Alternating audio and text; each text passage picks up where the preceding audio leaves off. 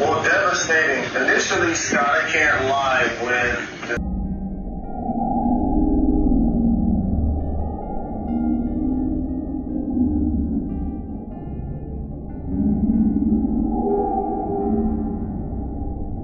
the TMZ information. Well, devastating. Initially, Scott, I can't lie, when the TMZ information. Gannon, I promise it's the last time I'm going to ask you. I'm just freaked out, okay? Are you sure you didn't do it on purpose? He did it. Okay, we promise. He promised. On purpose. Pinky promise. Pinky. Okay, alright, so, listen. We're going to have to sell stuff to fix it, okay? So, we figure out what we got to sell. We can sell the sofa. We can sell whatever, because we got to get it fixed, so lady, don't be mad at us and kick us out of the house. Okay? You got it?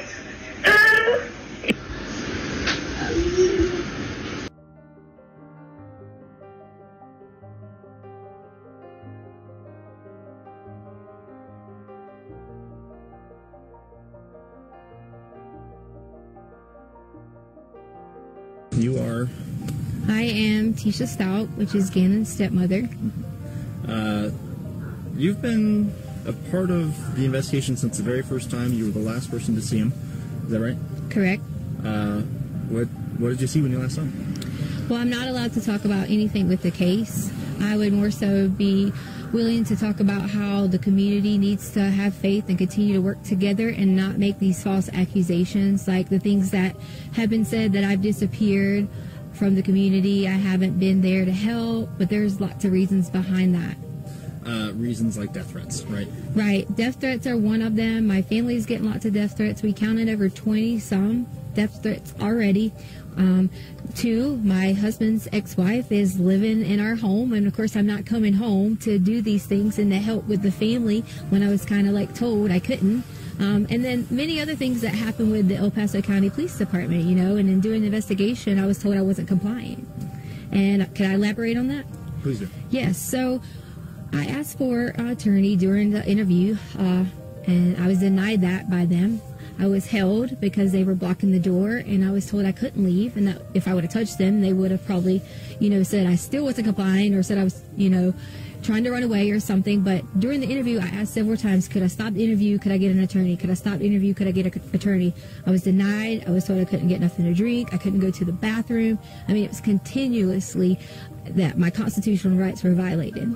And that's why you say that they said then you weren't cooperating with the investigation. That's why they said I wasn't cooperating at that time, correct. And why did you ask for an attorney at the time? Well, I asked for an attorney at the time because there was one individual, there was two really good detectives, and so I'm not, going to talk bad about detectives, but the tactics they started to get when I would answer questions, they try to, they're detectives, they're supposed to twist, the one main goal is to find Gannon. But during that time, some of those things made me feel uncomfortable the way they were saying things, so I immediately stopped and felt like an attorney would help me with some of the vocabulary and things like that I needed help with, and understanding some of the things that they were asking. I'm going to shift gears to what has become a huge online presence of people obviously trying to do the right thing, help find Gannon. But at the same time, sometimes it just feels like rumor mongering. Have you seen any of those comments yourself? We have. And see, that's one of the main things we haven't been around in the public eye, because I didn't want to expose my family to it if all these things were going on. There was comments about Gannon getting pushed off the hike, and there was comments about this, and that's just not true. I took care of Gannon for the last 2 years in our home because his mother didn't want to do it. And I would never, ever hurt this child. And I know there's some questions out there about, okay, so tell me what happens.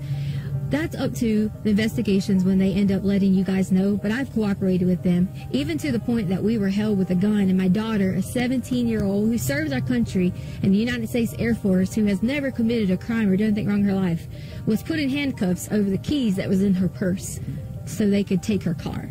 And they weren't in there? They weren't even in her car, in her purse. And they were in my pocket. You originally didn't even know it was the law enforcement officer? I didn't know it was a law enforcement officer because when he came out, I guess he was putting his jacket on, and it wasn't necessarily his fault. He was adjusting and happened to catch me. But I saw the gun, and I panicked originally and kind of thought, oh gosh, who's this guy? And then once I realized it was the sheriff's office, I was totally okay, but they still had a gun and told me they were going to shoot me. But I was really concerned about my daughter, asking why she was being detained in handcuffs and things like that, when that shouldn't even happen for a child. That shouldn't happen for someone who was standing inside of a store shopping, because we couldn't have any clothes because all of our clothes were here. If we came here and got clothes, we would be harassed. So she went to purchase some underwear and things like that and was put in the handcuffs in the store, and then brought out with men with guns. And that's just not okay. They could have approached me and said, hi, I'm with El Paso County. Can I please get this? Instead of the way that it happened. I'm just going to check her chat. Doing great. I want to make sure that we're still doing the recording, still can hear you okay. Okay, yeah, sounds like we're good. Every once in a while my mic will get out, and I want to make sure it's not going to happen here.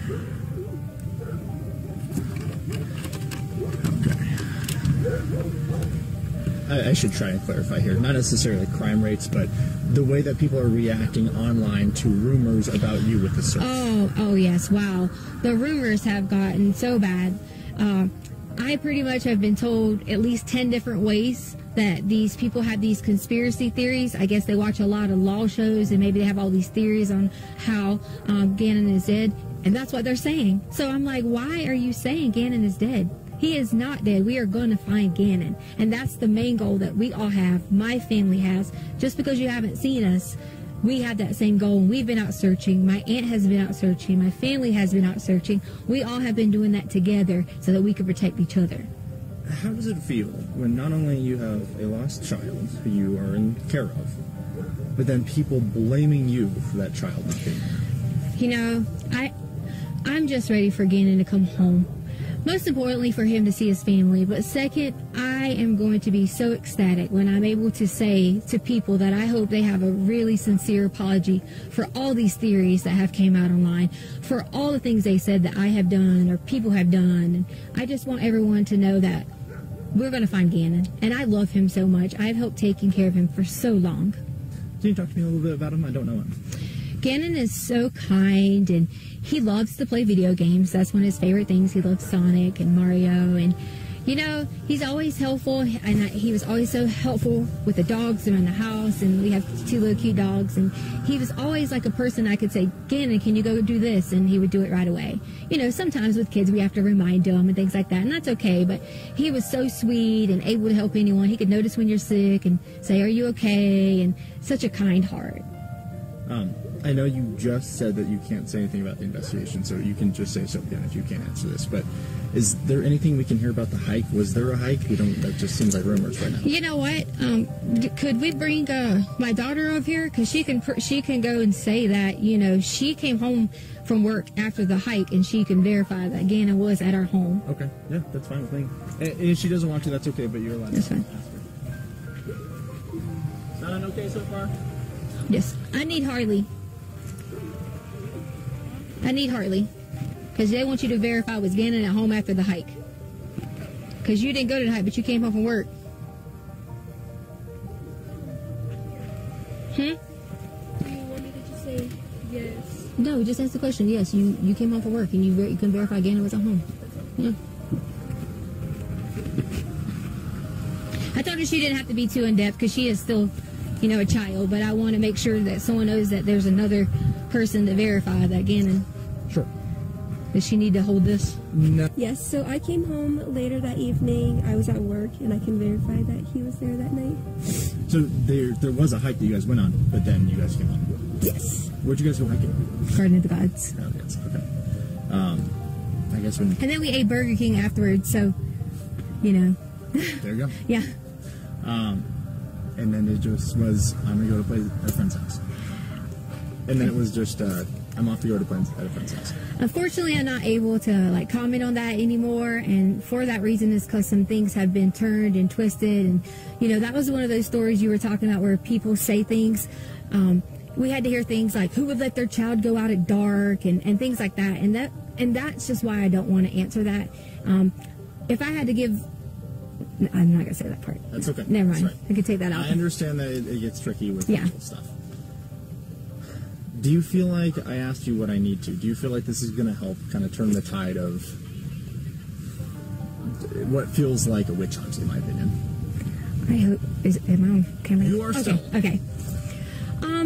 I think that a lot of people can see that I'm not missing and see that I am being cooperative, but to me, it's okay that they think those things, because the way someone thinks about me, I don't have a problem with that. My main thing is I would never want someone to think that I would hurt Gannon or any of the children in our home, because that's just not the case. I've spent my whole entire life working so hard in education. There was even things online that was talking about my education license, and I shouldn't even be a teacher, and they just didn't know that. Like, we moved on a military move, and I didn't finish out my contract, so I gave up my license in that state. It had nothing to do with any criminal activity, you know, or any of those things. And it just got blown out of proportion on my professional status, you know. And do you feel like these are just internet detectives who think they know what they're doing? it definitely is. And, you know, here's the thing that kind of saddens me.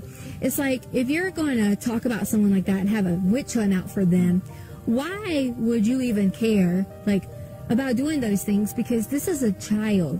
You're telling me that you're just as mean, you're just as hateful to talk about someone else like that. That's how I feel. Like, we just should not. We should all come together and wait until the end and see what happens, because Gannon's going to come home. Any message for Gannon? The message for Gannon I have is, Gannon, when you get here, you'll be able to truly tell what happened. And then I really hope I get a sincere apology from everyone who has made all those things, especially from my husband. We just wanted to add a message to Gannon from my family, is that we love you, we miss you, and we hope that you come home soon. And Gannon, I can't wait till you can come home and let everyone know that you're okay. We love you.